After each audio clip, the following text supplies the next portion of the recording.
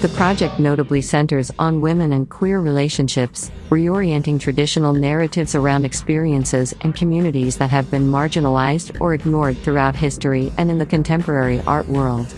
A selection of Ganesh's animations will be screened, including her latest animation, Before the War, 2021.